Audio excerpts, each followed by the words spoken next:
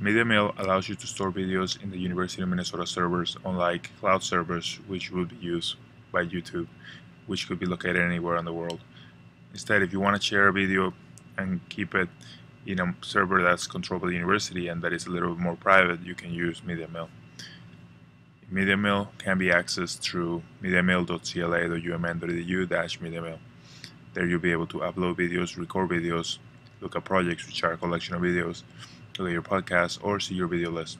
In this case, we're going to access video lists, and we're going to show you how to copy a URL that then you can share with your course so that they can access the video that you have uploaded.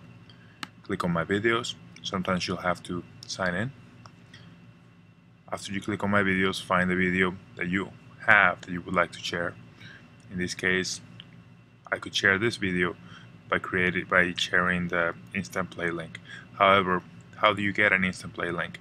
Well, when you upload a video, it will be uploaded in its original format, which is usually a file that's not streamable, that only plays when you download the whole file to your computer.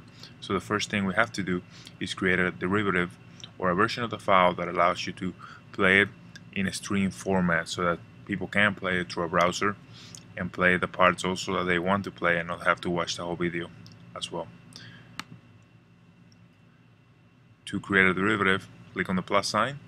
I'll go back and show that again. Click on the plus sign, it's the second icon. Add derivative. Then select the derivative you would like to make. We prefer that you create an HTML5 derivative. However, other derivatives such as Flash, Windows Media 9, Apple devices are also available.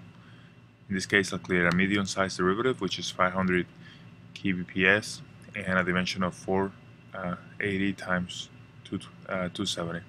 Submit a request. It won't create the derivative automatically. It'll put you or place you in a queue list, and your derivative will be created as soon as it is possible for the server to process your request. In this case, we already have one at the top that was created before. It's a QuickTime 7 large widescreen derivative. One thing to note is that if your video is public, or you wouldn't mind sharing your video because your video it's something you actually would like to share with a larger group of people, we recommend that you use YouTube because it will do this for you. In YouTube, you don't have to create derivatives individually, but rather they're all created, and when somebody accesses the video, the server sends the person that accesses the video the best version for them. In this case, however, in MediaMill, you have to create manually each derivative. So once you create a derivative, access the public playable URL. You can also embed the video on your page or submit it to YouTube, or use the public download link, but for courses we mostly use the instant play link.